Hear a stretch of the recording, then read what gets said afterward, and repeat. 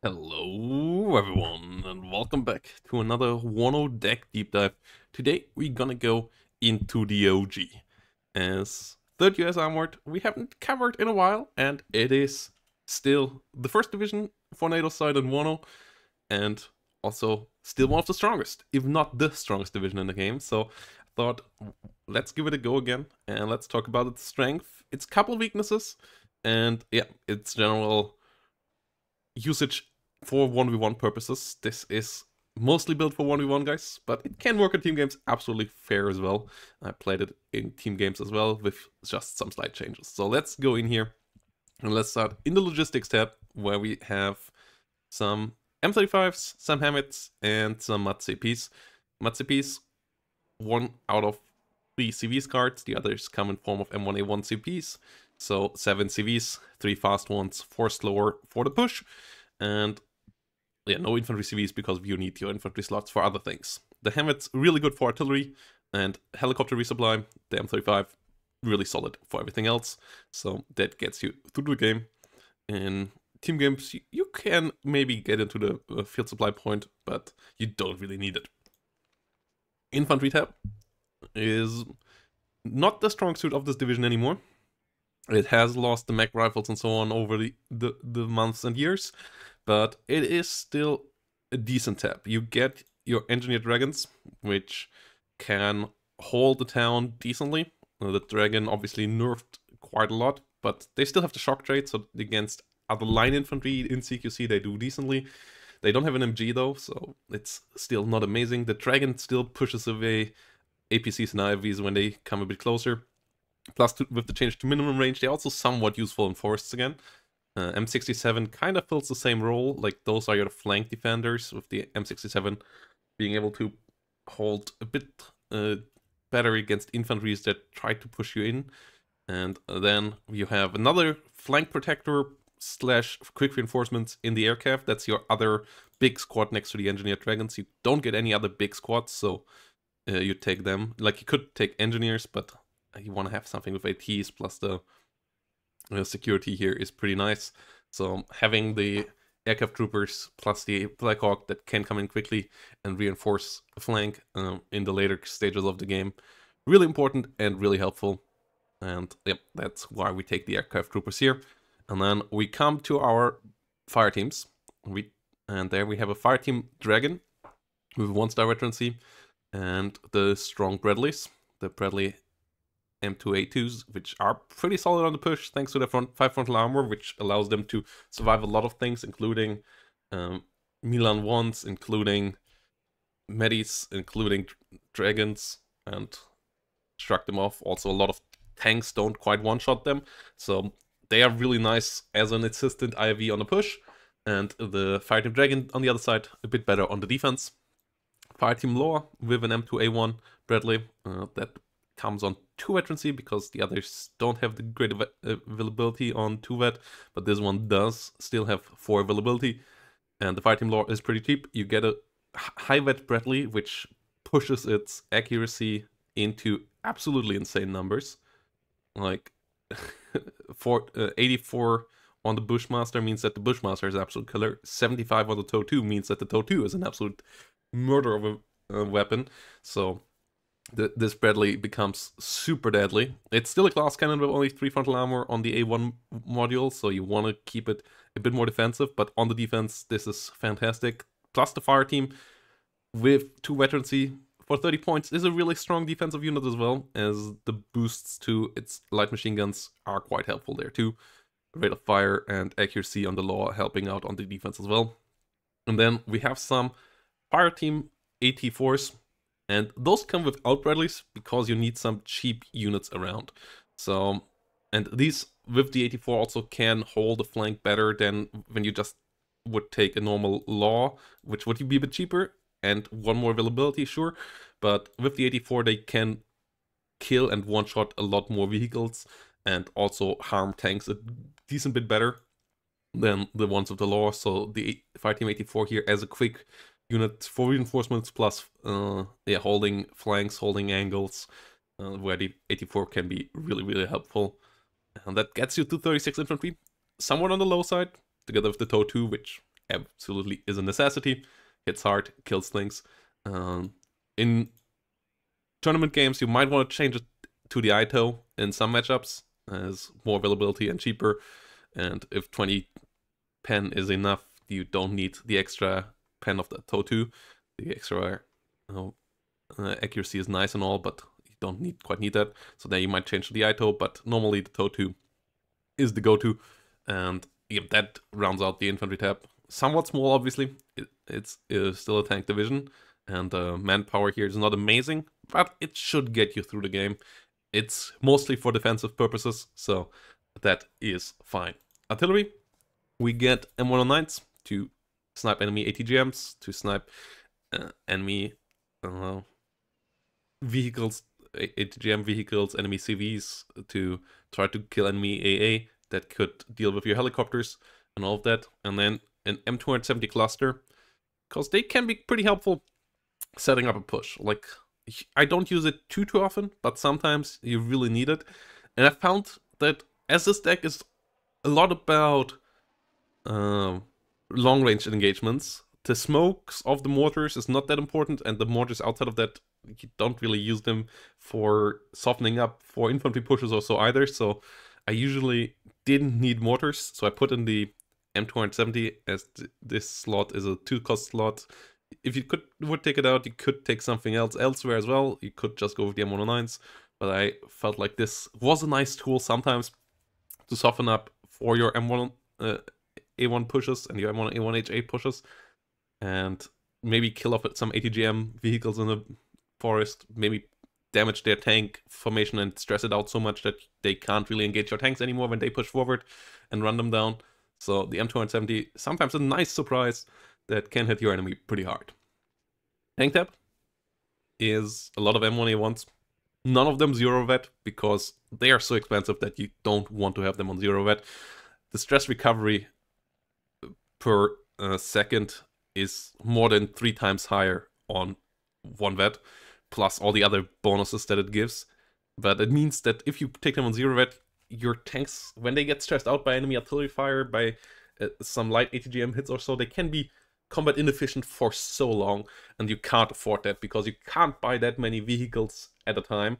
So you need to have those that you have constantly active and firing. So next to all the other bonuses, which are all helpful as well, especially the stress recovery is important. With the stress resistance on top, like the multiplier is even higher than 3, it's closer to 4. So yeah, this is pretty big, and that's why you want to have everything on 1 vet, including your HAs. Yes, it halves their availability, same goes here, but you still have a decent amount of M1s. You still get 13 of them with this layout, 3 HAs, 10 M1A1s, and then the 6 calves, which are here because they give you a 50 cal and they give you a gun that can stun down things. It's not an amazing vehicle currently, but it is cheap and it gets some frontal armor and can help out in infantry fights, and you need things that can help out with infantry fights more than you need, for example, more toes or anything. So these guys here helpful as well. Veterancy on them, not really worth it in my feelings, so that's why I leave these at 0 vet. But yeah, with the others, it's pretty key. And the M1A1HAs, 3 of them is nice as well. You sometimes lose 1 or 2 of them to LGBs or something like that, and then the third one can come in clutch. And was after you shut down all the enemy LGBs if you're a bit unfortunate. So I feel like 3 is the nice number. 4 you usually can't afford because it's still more than 3 minutes of your income completely invested into these guys. So it is still really expensive.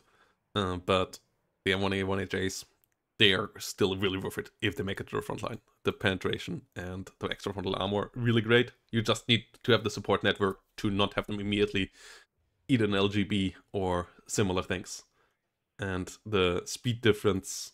no, there is no speed difference anymore. But yeah, M1A1HA, decent one as well.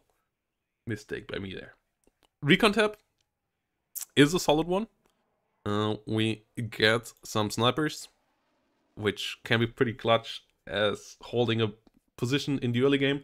With that trait active, they can really actually hold enemies off quite nicely. Plus, with the forward deploy, you can get them into nice sneaky positions. The normal scouts they're just here to spot things and you bring them around for the flanks.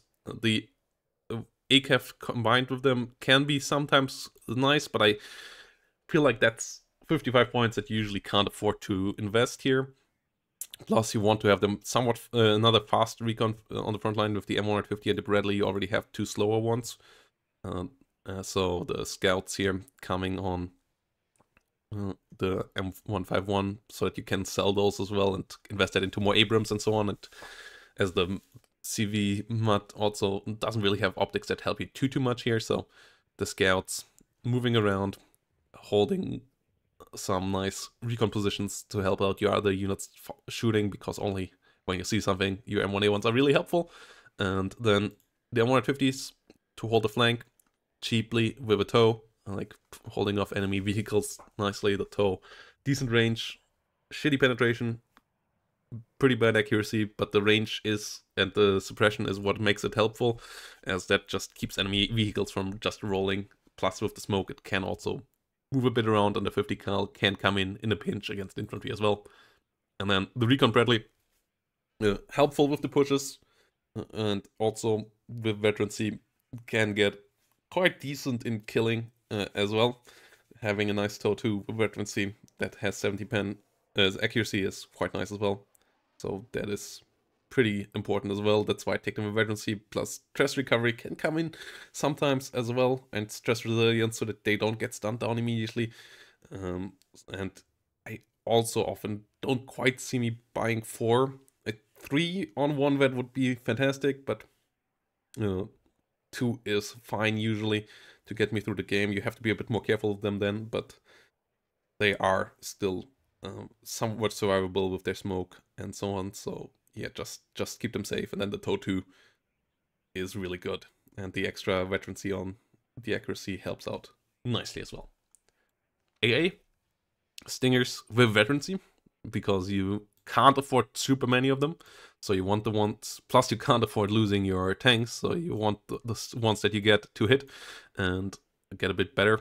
Plus this way they also level up quicker, because that's another thing, that the jump from 0 vet to 1 vet is as expensive in damage dealt to the enemy as the one from 1 vet to elite. And this way Stingers can actually get elite decently often when they get a couple of hits in and a couple of kills. Then you have a elite Stinger, or at least a veteran Stinger, and that makes them even better. So 1 vet on the Stingers is quite nice. Plus the availability hit is there, but it's not insane, so I take those on 1 vet.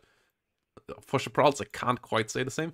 Plus upvetting them with damage is also harder because they're more expensive on their own, so that doesn't really happen that often, so it's not really worth it for that. And I kind of just want to have them in numbers, so that's why I take them on 0 vet here and have 8 of them around on the battlefield. Helicopters, you want to have your ATGM Apaches for holding against enemy armored pushes that are in gnarly positions where M1A1s might struggle.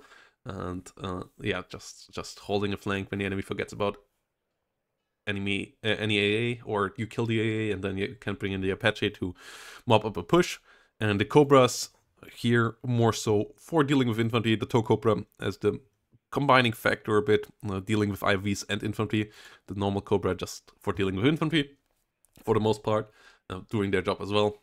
The Rocket Apache, not really worth it. 200 points is really expensive, plus you only get 1. Like, yes, it's a decent one. It has only similar firepower to the Cobra though, and costs 70 points more, plus yeah, half the availability. So the Cobra it is instead here. And again, tow Cobra and Cobra coming in, rounding out the helicopter tab with the ATGM Apache, an absolute hunter. Though yeah, the lack of the normal Apache with 8 Hellfires and rockets is a bit was a bit of a hit, but it's a one that third absolutely can take, because they're still a really strong powerhouse and these Apaches are still fantastic.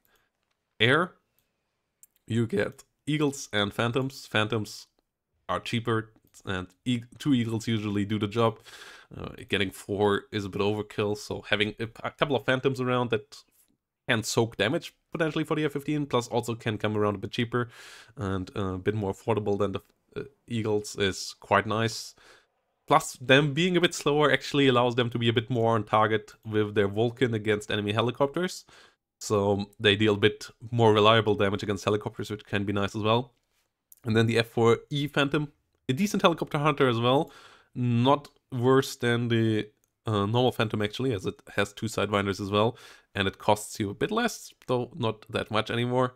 But it also is a decent bomber of enemy ATGM positions and so on. So that's why we take this one. Can deal some damage there, can snipe some CV, some light CVs and so on, can snipe some infantry squads. 227 kilogram bombs are not that efficient. You don't want to bomb vehicles with it. It deals really low damage to those, and chances are it will survive, and risking a dive bomber for that is not great. So you want to take your targets carefully, but it can get rid of important positions where your artillery would take too long to take care of or so on, and then the Phantom comes in nicely and clutch and does the job while still being relatively affordable, and as I said, can come in as a helicopter hunter in a pinch as well.